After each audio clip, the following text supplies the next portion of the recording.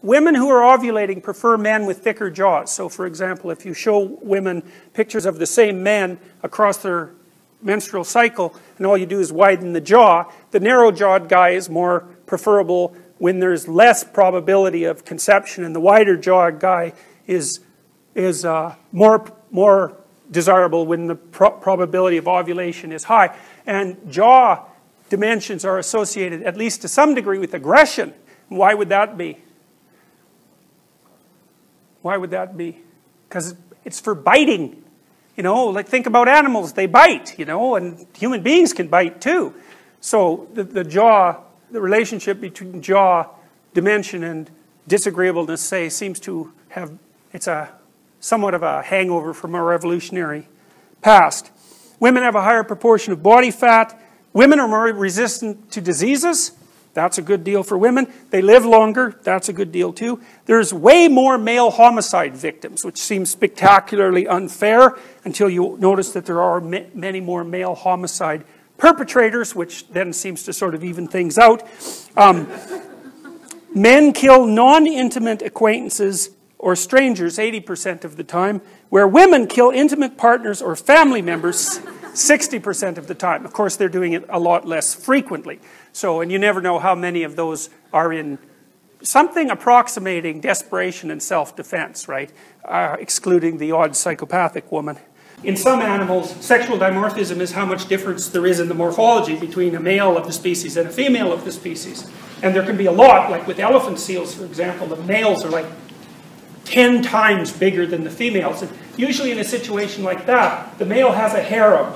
So there's extreme male reproductive success on the part of a couple of males, and then extreme male failure among the rest of them. So there seems to be some relationship between lack of sexual dimorphism and monogamy among mammals. So the less dimorphic a species is, the more likely they are to pair bond. And human beings are relatively non-dimorphic. So we're a little more dimorphic than the typical monogamous animal, but a little less dimorphic than the typical polygamous animal.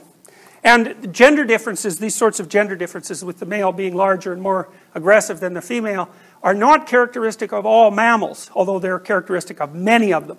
So the major exception are hyenas. And the hyena females are very testosteronized, and they're very, if that's a word, they're very much, they have very high levels of testosterone, and they're slightly larger than the males, and they are more aggressive.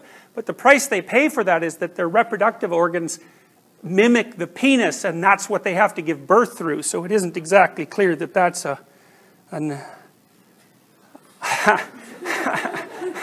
I'm not sure that's an advantage. Okay, well, so here are some of the differences between men and women. So you can see there's a 5-inch difference in height, a 30-pound difference in weight. Men are about 40 to 60% stronger in their upper body and about 70 to 75, sorry, that's wrong. Women are 40 to 60% as strong as men in upper body strength and 70 to 75% in terms of lower body strength. Okay, so back to these: construction, forestry, mining, utilities. Well, you can kind of see, maybe, that these are jobs, you can tell me if you disagree, but these seem to me to be jobs that might require more physical strength. That would certainly be the case in forestry and mining and construction, and likely in utility work too. So, and then they're also thing-like jobs, right? So these aren't, you know, there's not a lot of value on fostering close human relationships in these sorts of occupations, you know. So here's some interesting things. 10 most male-dominated occupations in the US. So I guess one of the things that you might ask yourself is, would you be interested in a job like this? So hypothetically, men are more interested in jobs like this than women. Brick mason, block masons, stone masons, so, you know, carving up stone. Cement masons, electrical power line installers and repairers. That's a tough job, eh? It'd be very hard to do that, like during the ice storm. That'd be a hard job. Carpet, floor, and tile installers, heating, air conditioning, refrigeration mechanics, structure, iron, and rebar workers, bus and truck mechanics and diesel engine specialists, miscellaneous vehicle and mobile equipment mechanics, tool and die makers, and roofers. So, and those are overwhelmingly male, right? If you look on the right-hand column there, there isn't even 1% of the total number of women in those occupations isn't even 1%. You know, it's funny, you don't hear a lot of like gender affirmative action calls for structure, iron, and rebar worker gender equality. So, well, I think that's interesting, you know, if it's merely a matter of gender inequality, then why does it what difference does it make what the category of employment is? That sort of argument shouldn't be reserved for only the upper echelons and the most desirable jobs. You know, otherwise, that's not a coherent argument. It either applies across the spectrum of jobs or it's incoherent. Those are the alternatives. So here's the 10 most female-dominated occupations in the U.S. It's still secretaries and administrative assistants. Now, you know, that was the most common female job in the 1950s, and it is still overwhelmingly the most common female job. So that's quite interesting, and although it's incredibly dominated by women.